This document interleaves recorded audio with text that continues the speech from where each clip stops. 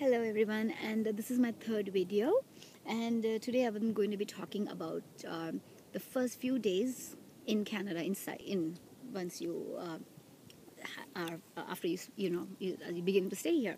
Okay, so first things first, you need to first make sure that you get your PR cards first, right? Like your actual the card that's going to be sent to you, because that's going to be like your federally issued ID for a long time to come.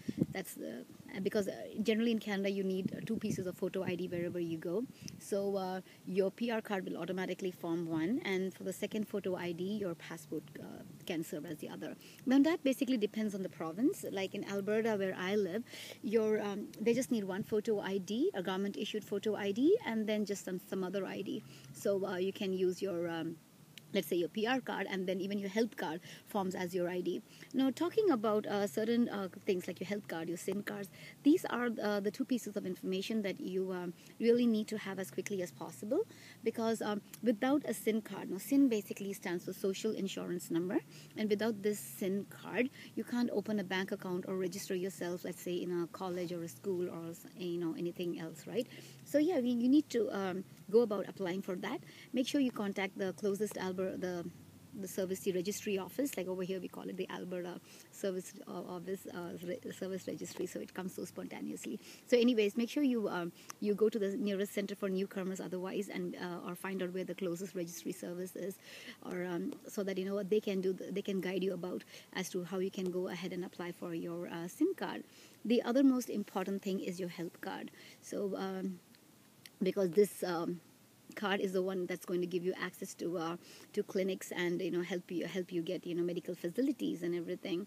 And also another part to remember, that if you are buying medication, are prescribed medicines, always keep in mind that there's one that's the actual medicine that is prescribed, like the branded one, and the other one is the generic form. So the generic form, needless to say, is a more cost efficient way of making your medical purchases.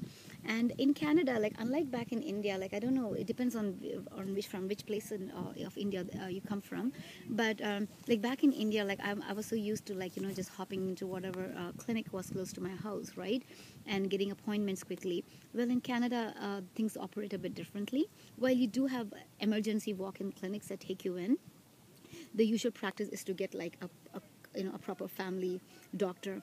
So yeah, make sure you get that. But before you go and to get into all these, it's always good to first choose your place that you want to stay, so that then afterwards you get the doctor closest to you, your so that when you fall sick, you have some place readily accessible.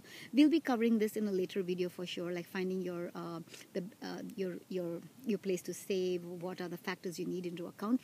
Right now I'm just going over the basics of what documentation you need. And also talking about your landing paper, make sure you keep that safe, because this little document, now the landing paper that I was issued, it was a very thin piece of paper, perforated, and even the ink on it, like I can hardly see my name on it anymore. But having said that, this piece of document is very important when you eventually apply for your citizenship, or even in some cases when you want to extend or renew your permanent card. Like this document could be required. So make sure you always keep that in a safe place. However, if you do lose it for some reason, let's say your bag got stolen or you just threw it by mistake, you can always apply for a duplicate document.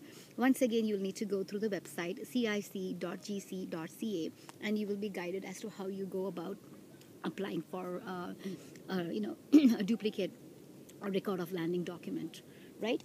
And making your first purchases, go easy on the wallet. Now it's not the time to play brands and everything.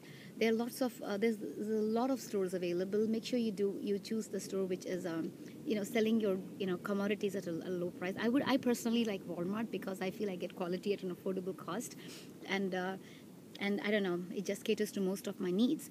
And there are also a lot of ethnic Indian stores available, right? That's another important consideration you need to keep in mind when choosing your new place.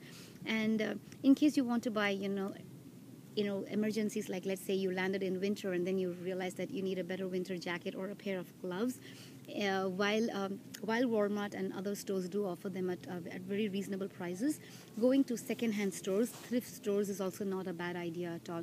I personally go to a lot of second-hand stores to buy my things, like emergency for the summer, emergency wear for the winter, or even, let's say, if I need a couple of things. What I'm wearing right now is from Value Village, and it looks good, makes me feel good. So it's no big deal, right?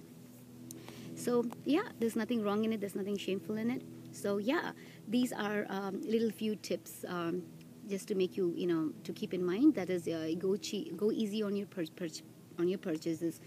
Choose your local departmental store carefully. If you need to make purchases like toys for your little child who's missing his grandparents, nani, nana, what, you want to buy toys, I think Value Village is a good place where you can buy toys for your kids at a very reasonable price, especially considering that kids, get bored easily, right?